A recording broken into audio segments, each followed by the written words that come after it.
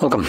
In front of me is a Samsung Galaxy XCover 5, and today I'll show you how to hard reset the device through recovery mode. Now this process will also remove a screen lock if you have one that you just don't know, although the process will be a little bit trickier.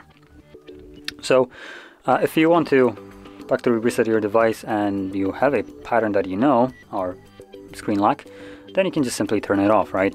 But if you don't know your combination to your screen lock, then you will need to perform a combination of keys that you need to hold. So it's going to be power key and volume down, and you're going to wait till the device turns off, at which point you're going to switch to holding power key and volume up.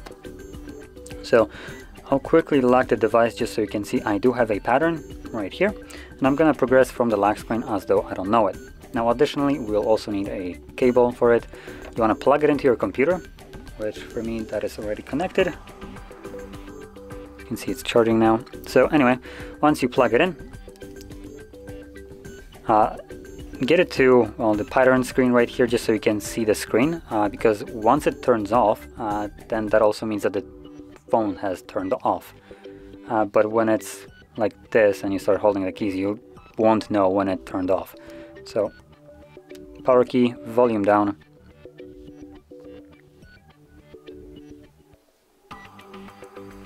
Switch to volume up now.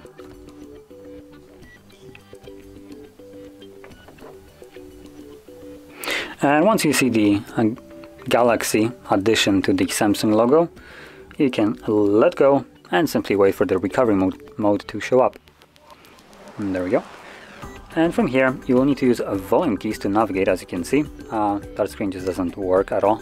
So with that in mind, you want to scroll down in order to select Wipe Data Factory Reset, confirm it with power key, and select Factory Data Reset.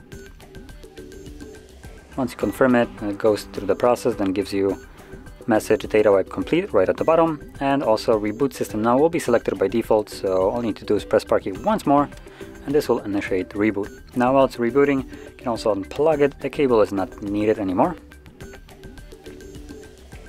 Now this will take a couple minutes, so just be patient, but once it's finished, you should then be greeted with the Android setup screen. So I'll be back once that is visible.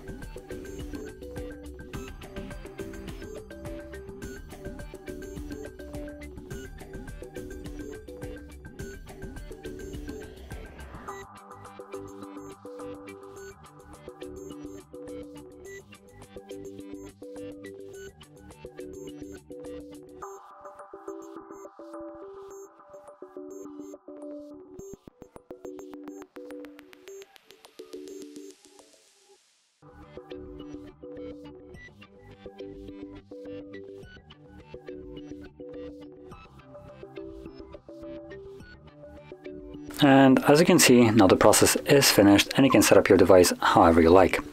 So if you found this very helpful, don't forget to hit like, subscribe, and thanks for watching.